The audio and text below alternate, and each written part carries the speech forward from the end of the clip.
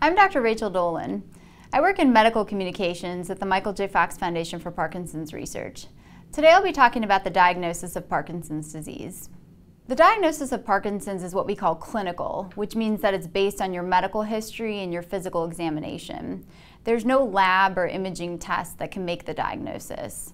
For this reason, it's best to see a doctor called a movement disorder specialist. This is a neurologist who has specialized training in Parkinson's disease and other movement disorders. On your physical examination, the doctor will be looking for 4 specific things. The first is a resting tremor, which is a shaking on one side that occurs while you're not using your arm or your leg.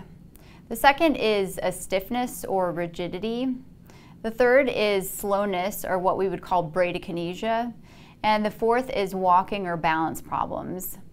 You don't have to have all 4 of these to be diagnosed with Parkinson's, but usually at least 2 of the 4 are present. Even though no lab tests, no urine, blood, spinal fluid test, or imaging tests can make the diagnosis of Parkinson's, doctors do often order these tests in order to rule out other conditions that can look like Parkinson's disease. Many people have heard about a DAT scan and wonder if they should get this done. A DAT scan is a specialized imaging test of the brain that looks at the part that moves around the dopamine between the cells. Dopamine is the brain chemical that goes missing in Parkinson's. In and of itself, DAT scans can't make the diagnosis of Parkinson's. What we don't have in Parkinson's research and care is something called a biomarker. A biomarker is an objective measurement of disease that would allow us to diagnose and monitor the progression of Parkinson's disease.